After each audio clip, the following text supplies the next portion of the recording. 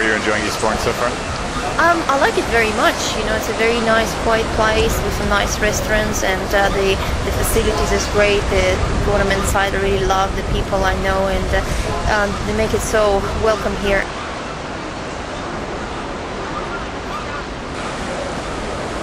And I've been enjoying the weather too. Like this morning, I got up very early, went for a run on the beach, and then even went for a swim.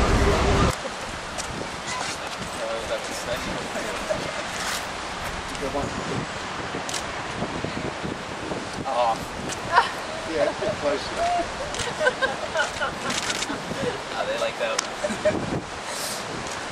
After being at the very crowded French Open and coming here, it's very relaxing, and it gives you the opportunity to really focus on the game before the Wimbledon, obviously. Thank you very much indeed. Thank you so much. Nadia, little did you know this morning you're